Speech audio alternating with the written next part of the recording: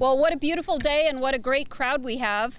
My name is Heather Lewis. I'm Vice Chair of the Board of the Hamilton Community Foundation, and it's my honor and privilege to welcome you here today. This is a very exciting day for the foundation, for runners, for walkers, for cyclists, and for our entire community.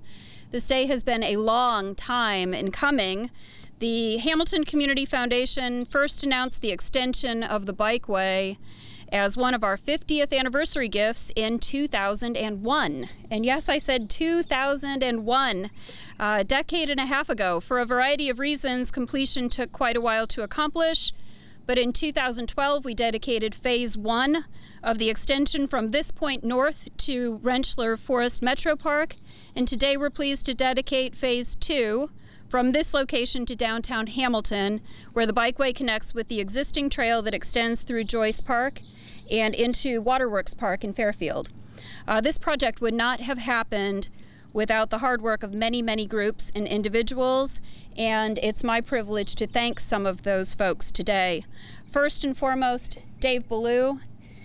Dave was the visionary for this project, and he has worked tirelessly over the years to bring it to fruition, and you will hear from Dave in a few minutes. The Hamilton Community Foundation Board and staff.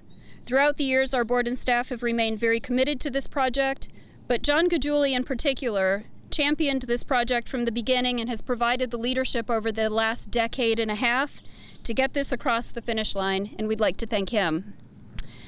We want to thank our many partners, the City of Hamilton, the Miami Conservancy District, Fairfield Township, Butler County and the Butler County Engineer's Office, the State of Ohio and Ohio Department of Natural Resources, Butler County Metro Parks, and Hans Landefeld, who has assisted us throughout this project. He first assisted when he was working for the Miami Conservancy District, and then he became our consultant when he retired from the Conservancy. We also want to thank the contractors who did such a fabulous job on this project. And most importantly, on behalf of the board, I want to thank the generous donors of the Hamilton Community Foundation. They make everything the foundation does possible. Without our donors, we couldn't have done this or any other projects that we have completed over the last 64 years, so thank you to them. This is an exciting day for all of us, and I want to thank you for being here, for finding this location and being here on the bike path today to join us.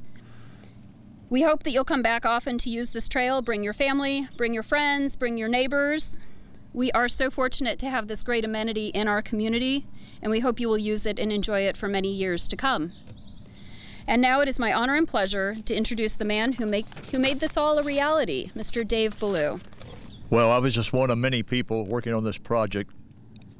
In 1999, the Hamilton Community Foundation was planning its 50th anniversary, and it decided to celebrate this important milestone by making several major significant gifts to the city.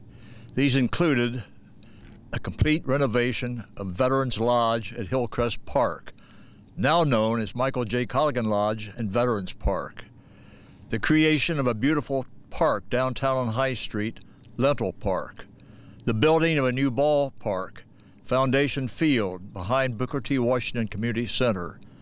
A new skateboard park in Joyce Park, and the monumental entrance sign and landscaping on 129.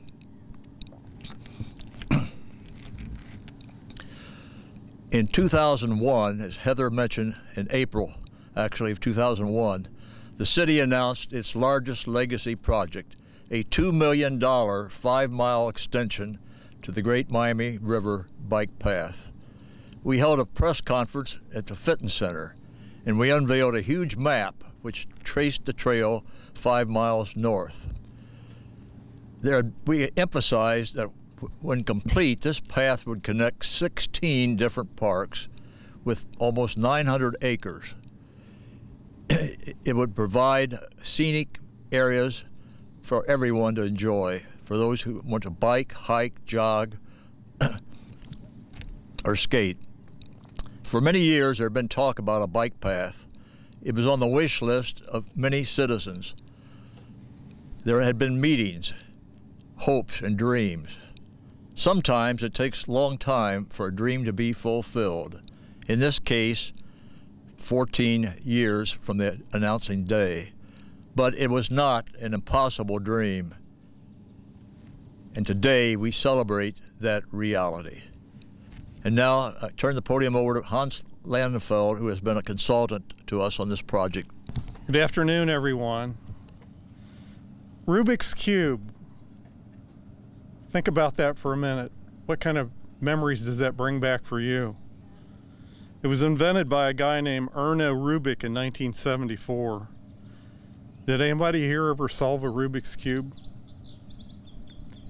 Finding a route for this bikeway has been lengthy and in many ways not unlike solving Rubik's Cube. With many false starts and dead ends along the way, it has been a real challenge, and it took a long time. My involvement's been about 15 years.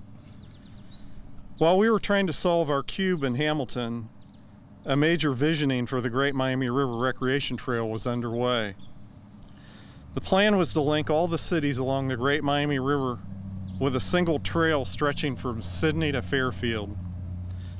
While disconnected pieces of that Riverside Trail were built in several communities between 1975 and 1990, like the one in Hamilton, each trail had a different name with no overarching plan to connect them. Once the disconnected pieces all became recognized as part of one project, one trail, the Great Miami River Recreation Trail then became easier for communities to rally around, making the connections and completing the trail.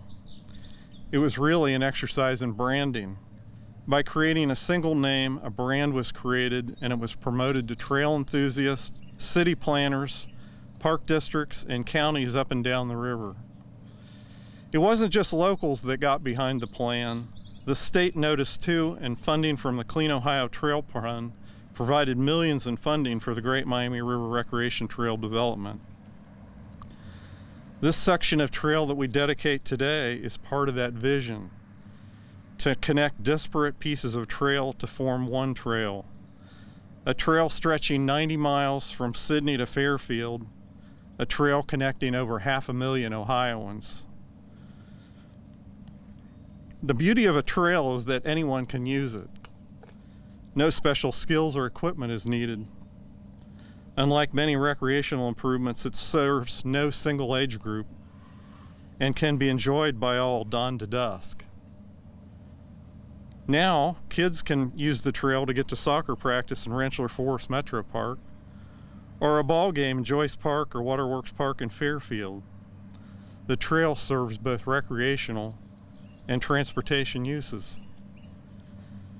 While this trail was being developed, trail construction exploded across the country, and nowhere was that more evident than in Southwest Ohio, which today boasts having over 330 miles of connected trail. The nation's largest paved trail network. The longest single trail in that network is the Great Miami River Recreation Trail. Hamilton's section is not yet a part of that network, but it will be. It's just a matter of time. This trail we opened today closes a gap, and that's important. I say disconnected trails are like two magnets. The closer you get them together, the stronger the pull to join them. This is a trail that Hamilton can be proud of. We conquered our Rubik's Cube, and it's ready to go. Let's use it. Now I'd like to introduce Hamilton's Mayor, Pat Moeller. Wow, isn't it great when vision becomes reality? This is another one of those wow projects for Hamilton and the area surrounding Hamilton. First, let me say a heartfelt thanks to the Hamilton Community Foundation, Dave Ballou, the Clean Ohio Fund, and others who got this project, like Heather said, from the timeline to the finish line. I do wish that Vice Mayor Rob Weil was here today, because he's definitely a champion of bike trails and other quality of life issues. I know this project means a heck of a lot to him. Second, have you noticed how many more bike racks you see on vehicles now in the city of Hamilton? Have you noticed how many people who kind of walk up to you and say, have you seen that new bike trail in Hamilton? And I've had that happen to me several times this past week, last couple weeks. Somebody walks into my law office and says, have you been out there yet? Have you been near the canal? The scenes are unbelievable. So I've noticed that, and I think that says a lot about quality of life in Hamilton and how important this bike trail is to the city of Hamilton. Now, we're going to do a ribbon cutting here behind me, and I love to see folks from all the sponsoring organizations here right up front, but also folks that may have bike helmets on, bicycle jerseys on, rollerblades. I saw some rollerblades out there. So I think now it's time to have the official ribbon cutting. If you'll come on up here, we'll be part of that. And Hamilton thanks the city team as well, who was a big part of this project. Am I welcome? You put your hat on? Yeah, absolutely. There we go. 1, 2, 3.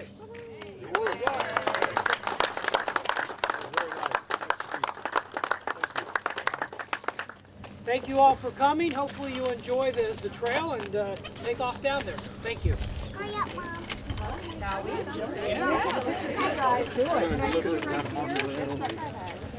Wait a minute. I'm today, right now. Great guy and great Tina. Good. Good.